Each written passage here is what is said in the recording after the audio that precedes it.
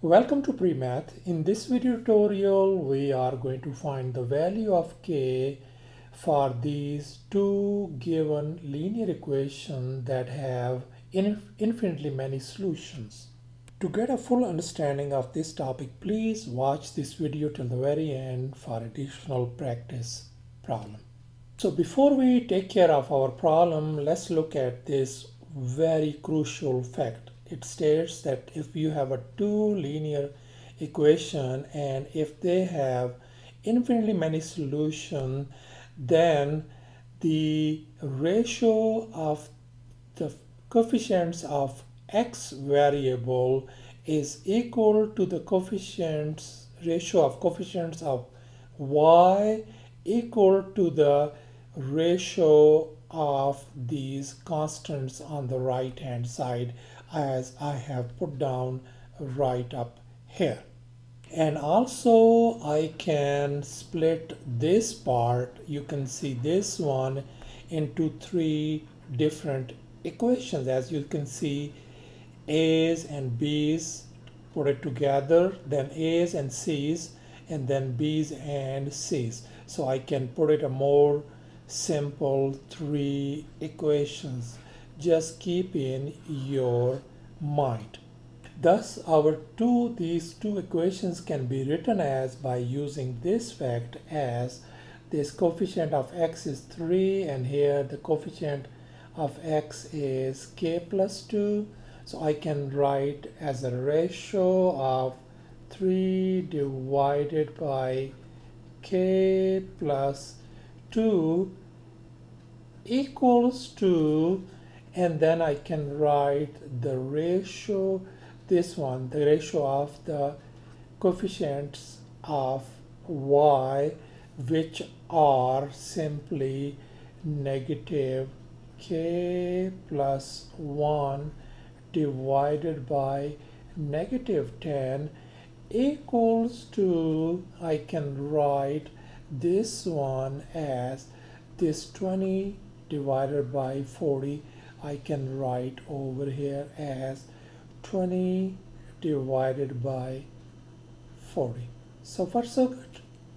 Now let's go ahead and simplify these ratios. So this can be written as 3 over k plus 2. Here you can see this negative and negative sign cancels out, equal to k plus 1 over 10 equals to 20 over 40 can be reduced to 1 over 2.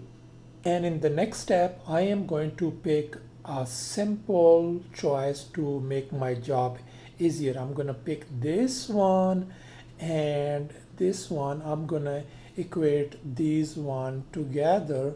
I can write as 3 over k plus 2 equal to 1 over 2. Now in the next step, we are going to cross multiply this 3 times 2, and now we're going to multiply 1 times k plus 2. Let's finish that thing off. So that could be written as 3 times 2 is 6 equals to 1 times k plus 2 is going to give us k plus 2. Now I am going to solve for k.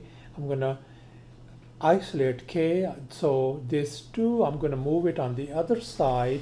So this simply becomes 6 minus 2 equals to k, which gives us k equals to 4. So thus k equals to 4 is our answer. And in the next step, we are going to check our answer. And now let's check our answer.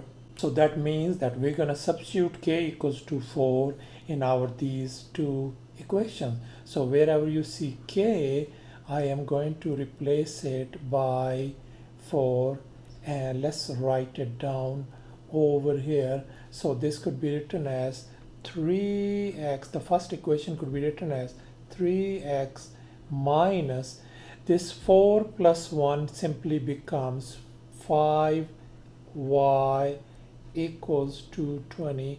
after substituting k equals to 4.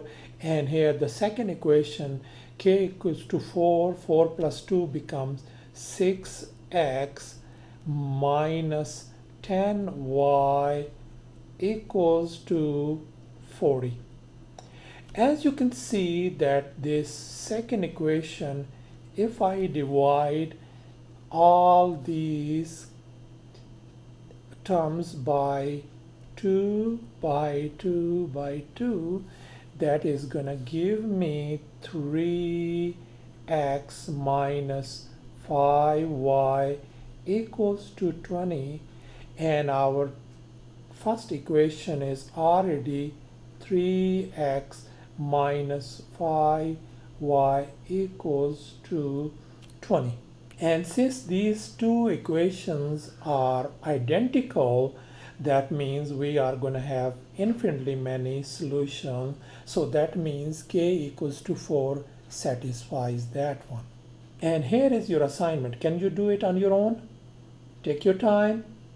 Luckily, I have already uploaded this video as well. Please go ahead and check it out and see the correct answer. Thanks for watching, and please don't forget to subscribe to my channel for more exciting videos. Bye.